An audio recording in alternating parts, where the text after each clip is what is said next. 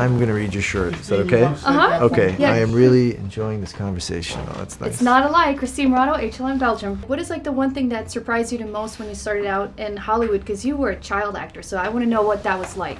I don't know. I'm glad I did it when I was young, Mm-hmm. you know, because I didn't know. I think your brain doesn't fully form until you're 25. Okay. So well, I guess was that makes 16 sense. and I didn't know any better, and it just felt like I didn't realize what a, you know, how much of an opportunity for failure there was. Mm-hmm. I think if I had started later on, I might not have taken the risk. According to your bio, you dropped out of school to make it in Hollywood.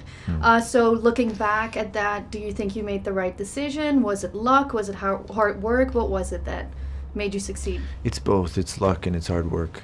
Mm-hmm. It's so much luck involved. Yeah. I know so many talented people who haven't had their you know, haven't had the same opportunities, and it's so frustrating to watch because there's no reason for it. It's not fair. Mm-hmm. You know, it's just really, but you have to work hard in order to make yourself available to those opportunities, to be lucky.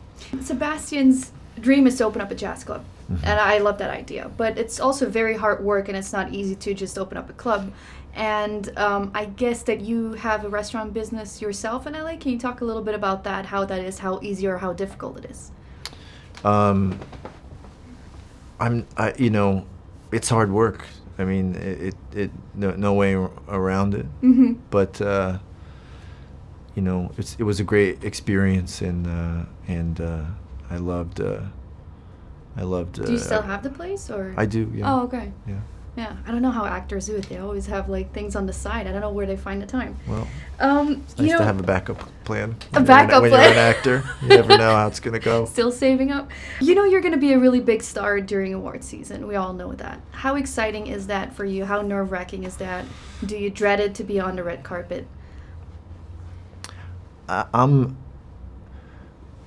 know, Emma and I and Damien worked hard on the film, but there were so many people that put so much love and sweat into this film.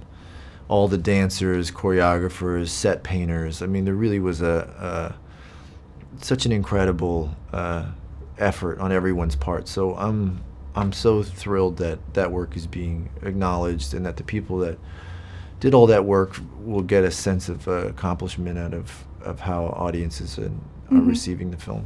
Well, I'm really enjoying this conversation. I'm enjoying this conversation too.